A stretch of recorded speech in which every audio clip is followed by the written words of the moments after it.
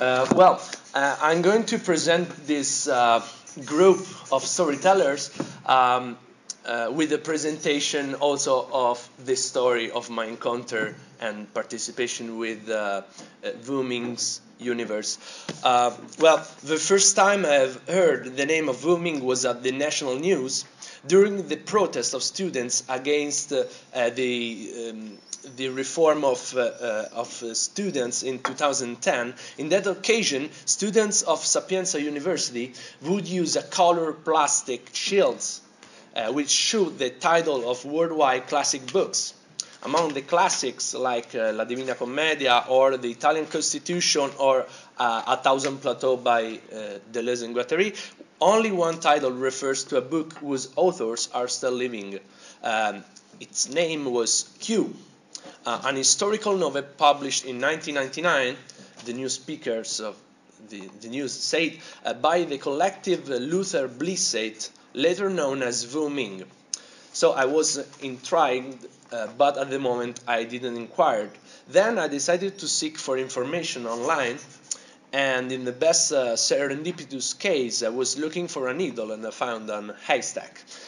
Not only Wu Ming seemed to have a creative history as long as their fan community, but they were taking active part to the student protest by spreading images, channelizing comments, and collecting articles about what themselves named the book block. And that's the book block. The tweeted by Wu Ming, our novel Q clashed with the Italian police, and they published this kind of photo, and it was a very impressive street and media tactic. So you see the police brutality against La Divina Commedia and so on. Moreover, what seems to be a niche company, Wu Ming like a niche company, proved to be a well-oiled war machine of transmedia storytelling from below. In fact, such a band is active since 1994 within a broader collective of European pranksters, artists, and activists under the shared name of Luther Blissett. Blissett was a British, as you see, Caribbean ex-football player whose name was borrowed as a multi-use name, an open reputation, and I quote from the interview of Aaron Jenkins to Wu Ming, for staging elaborate media pranks. Between 1994 and 1999, the Luther Blissett project became very popular in Italy, and I quote, by injecting a strong dose of falsehood in the media, which showed the unprofessionality of most reporters and the groundlessness of moral panic. At the end of Luther Blissett project in December 1999, the 5 members based in Bologna and responsible of the collective writing of Q. Q is a collective novel written by 8 hands, and which became a contemporary classic, and they regrouped as Wu Ming. So, albeit the novel was published by one of the most important Italian editor, Einaudi, and translated in 14 languages, Q embedded a sort of proto-copyleft disclaimer which allowed the reproduction of a book for non-commercial purposes several years before the invention of Creative Commons license. And all Wu Ming's books are under this disclaimer, so you can share and reproduce for free. As Wu Ming means either anonymous and 5 names in Chinese Mandarin, their members get a pseudonym composed by the name of a band followed by a number. So we have Wu Ming 1, Wu Ming 2, Wu Ming 3, and so on. Avoiding any audiovisual apparition, and I quote, as a refusal of the celebrity-making machine which turns the author into a star. However, their names aren't secret. You can easily access to their name on Wikipedia, and their user engagement aims to focus on a bodily feedback rather than on their number of clicks. During their book presentation, lectures, and conferences, which are capillarly distributed among the festival and colleges, as well as social centers or small bookshop, Wu Ming aims to be transparent towards reader and to be opaque towards media. That's how I see for the first time the face of Roberto Bui, which is Wuming 1, named Wuming 1, on April 2011 during the presentation of Anatra l'Arancia Meccanica, Clockwork Duck with Orange, a collection of Wuming's short stories. A few days later, I discovered a very dynamic online ecosystem around the book. After the uploading of the audio recording of Rome's presentation, a prolific discussion among users and authors had been started, whereas there were already 2 transmedia grassroots spin-offs based on the book. Plus, a huge critical stream was spreading around the web, either by readers and journalists, supported by the Twitter hashtag AAAM, and via Anubi, a literary social media based on users' book review. And parallel to this discussion, there were another one with the hashtag Twitter is not Facebook. So a discussion among users about the role and the differences between these 2 very different social media. As Wuming rapidly recognized, such an anthology was getting their greatest critical success, which includes the reader's active role, and I quote, as reading practices, reviews, and discussion far more militant than that of soi-disant militant critics. How could I easily have an idea of such transmedia network? The answer is Vu Nguyen Giap. As you may know, General Giap was a successful military commander of Viet Minh's army in the First Indochina and Vietnam War, and once again Wuming borrowed his name to title their newsletter, which over than 11,000 inscriptions, and later was transformed into a blog, Giap. And Giap is the case study of this presentation. I will show you the site that's Giap. Okay, it's a well old-fashioned style of blog. You can see, social media buttons or advertisement and so on. So Giap is the Wuming transmedia headquarters. Although it resembles for me the features of a web social center under users' management. Giap channelize and host public assembly, cultural and political collective campaigns, often managing an alternative media coverage about Italian socio-political events such as protests, squatting, riots, and so on. Hence, in particular to Giap's community, I confront with the Giapsters, the users of Giap, and Wuming, which ensure almost 24 hours moderation. Certainly inspired by Wuming work, during the decade, Giap has fostered the flourishing of several spin-off collectives like I 15, which is a collective readers and editorial counselors, and Kaizen is sort of a mirror collective of Wuming, but also several projects of collective writing, which of one I participate directly, which is Futuro Anteriore, that is a grassroots story, but also an essay on media archaeology topics and so on. And all of those projects as grassroots, and the product of such project are, of course, on copyleft and free sharing. Wuming practices anything without theory, which in turn is nothing without participation. One of the most impressive results of such what they define practical philosophy regards the studies around the so-called New Italian epic. With such a term, Wuming outlined an Italian literary nebula, in which, since 1993, multiple genre and grassroots contents are mutually involved in creating a complex but popular transmedia epic narrative. So after a series of lectures in America, at MIT for example, on April 2008, Wuming 1 uploaded a first draft of what he named a memorandum, hoping for a good body-to-body engagement with users. And 6 months later, the memorandum reached over than 30,000 downloads, triggering a controversial debate between best-selling Italian writers like De Cataldo and Lucarelli, Jenna, and so on, under the hard condemn of critics and academics. Then later, Booming 1 released a 2.0 version, which became a text, a published text, which again with Einaudi editore.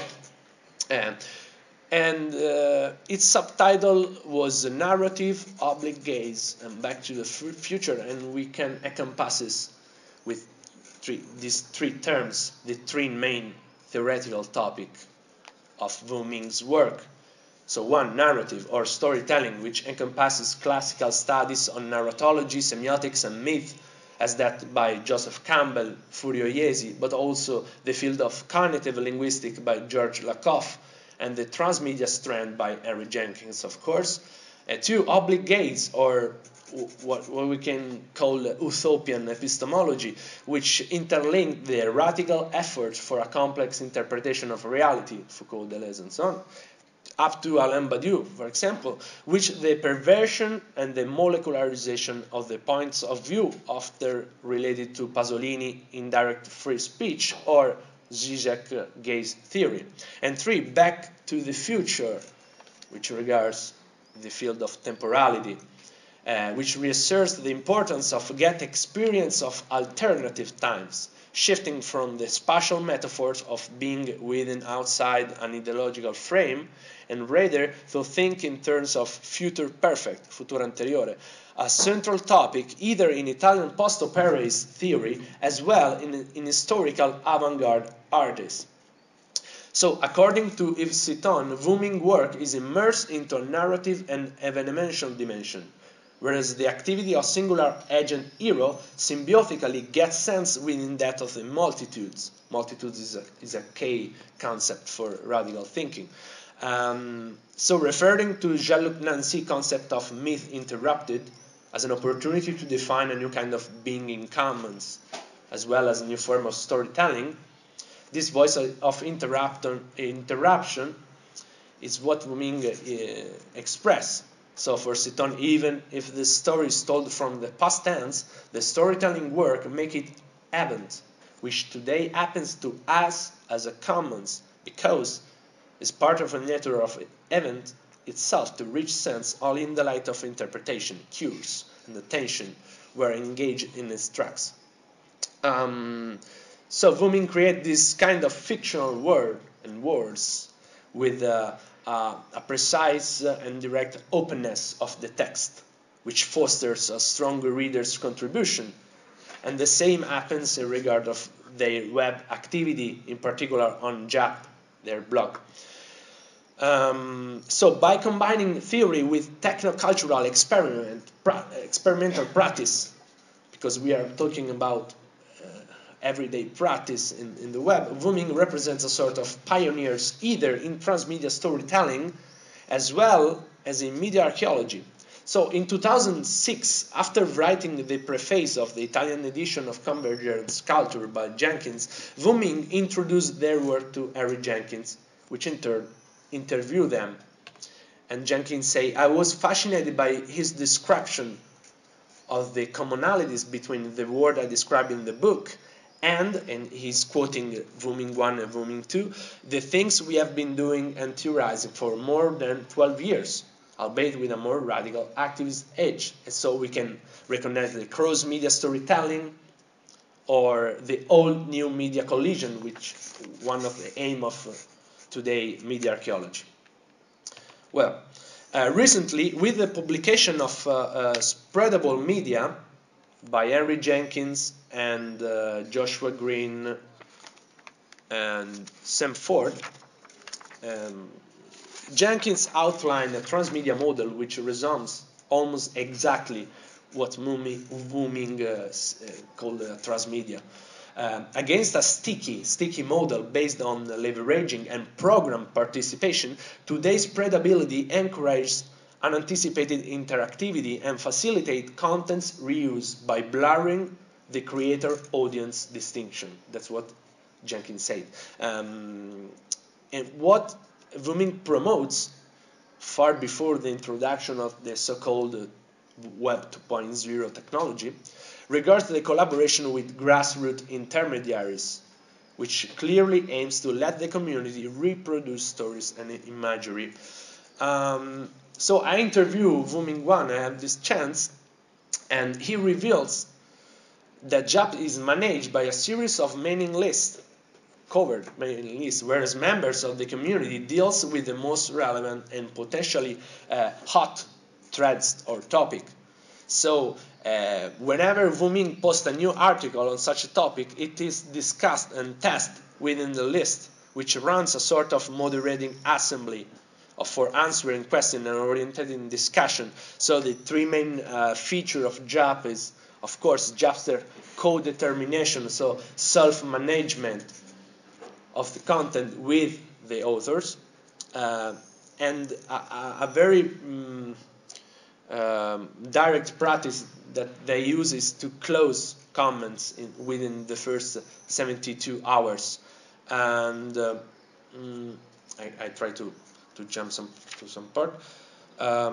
That's kind of practice which seems to be, a sort of limitation to close the comments, is at the core of a slow down practice, out of which Wu Ming are strong supporters and theorists. When you have, and I quote Wu Ming Guan, when you have such a huge, hyper, fast, meta discourse on everything on your daily life, then the act of resistance will consist in slow downing that flow. And so that's the sabotage of imposed times is a recurring topic on JAP, since for Wu Ming it represents an alternative epistemological posture against a whole set of spatial dualism for ideology critics such as outside, within, integrated, excluded, and so on. So they absolutely reassess the importance of resistance, but without excluding the participation. So participation and resistance are not mutually exclusive, in as much as instead of spatial terms, we reason in thermal terms: blocks, flows, sabotage, accelerations. And I find the similarities with the concept of cyber time of Franco Bifo Berardi, an Italian radical philosopher. As cyberspace is the never-ending sphere, whereas the mental and the technological blend together, cyber time represents the slow rhythm, the rhythm of corporeality, of enjoyment, of suffering, a bodily rhythm, which clashes with the ergonomic and the velocity standardization of digital. And the critical usage of cyber time is interlinked with a strong stance toward social media. And we can see this innervation with Twitter, which is one of the main features. And so Wu Ming, here, they connect the news feed of the blog with Twitter. So every time you post a comment on their blog, so this one post a comment, is mirrored directly to Twitter. So this is a kind of cultural hijacking of the usage of Twitter, which tend, as every social media, to keep the content inside the social media, and so to let flow the discussion inside the platform. And with this kind of strategical practice, they blend together the blog activity with that of social media presence. And during the 2011, Twitter exponentially increased its audience thanks to its media coverage of Arab Spring Revolution, for example. As a consequence, at least in Italy, Twitter was increasingly colonized by VIP and funds accounts, causing considerable changes in Twitter algorithm and graphic interface. In the same year, JAP hosted a prolific discussion on the political role of social media, on the techno-cultural difference between, as I said, Facebook and Twitter, on the ideological frame developed by the web, like we are the people of the web, and so on. and of course on Ming's use of social media. And so in 2012 they decided to quit with Twitter, but later they started with this creative activity. So they, in 2003, published this novel called 54, and which is set in an utopian 1954, whereas among other characters, Cary Grant is involved in a spy mission in Yugoslavia before the filming of Hitchcock To Catch a Thief, through a dedicated account that is this one, 54 live tweet. Ming invite users to share contents and text regarding a date of their 54, thus hijacking the immediacy paradigm of live tweeting towards a slow and creative remediation of cultural memory. And participation and resistance, I already quoted that. So in the last part, I would analyze the transmedia activity of Ming through the theory of David Ehrman, which is a sort of a cognitive narratologist. Because Ming remarks as the social and the individual body is a presupposition for any kind of narration, especially a revolutionary transmedia one. So they embrace George Lakoff's theory of embodied metaphors, which structure our sense-making activity, but I will confront with David Ehrman. So in contrast with the classical cognitivist focus on the reduction often to a brain-centered individual mind, Ehrman opposes the notion of intelligent and distributed system in which transmedia storytelling represents as well a psychological tool for sense-making. So he used this term, cognitive artifacts, taken from Vygotsky. Can be defined broadly as object, mental and cultural, that scaffold sense-making activities. Cognitive artifacts participate in a larger functional systems. The system in question are not technology that stand between users and tasks. Rather, users and tasks can be construed as dimension of the more basic and supra-individual system or environment in which sense-making activity take root. Thus, the performative physical presence of Ming, they used to make a lot of several presentation and encounter bodily face-to-face their readers on the streets, shapes the coordinates for a spreadable mind-body engagement with the public.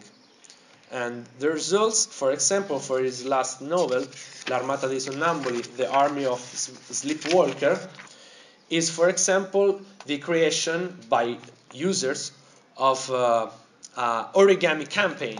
So this is the cover, the logo of the novel, and the users started to create origami based on the mask, which is also one of the main objects within the fictional world of the novel. So we have a physical remediation, transmedia remediation of object. As we may recognize in the book block strategy, the first example of such practices, Ming are witnessing the creation of a whole series of grassroots physical artifacts. And another example, is this one, the Spirit of Marat, which is another object of the Army of Sleepwalkers, and created by users. And as regard Point Lenana, which is a solo novel of Ming 1, is a novel based on mountaineering, so mountain climbing. And jobsters used to set up collective excursion with the authors, bringing the object book, the object Point Lenana, in the same peaks in which the novel is set. Point Lenana is the peak of the mountain, one of the peaks of Mountain Kenya.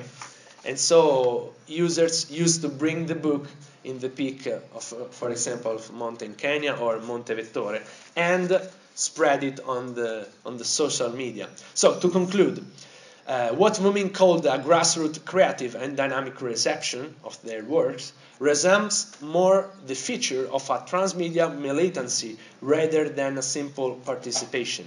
By sharing stories as well as bodily experiences in a continuous shift between singular and multitudinous dimension, JAP represent a platform of distributed sense-making, technocultural hijacking of cybertime, and a creative socio-political experience. Thank you.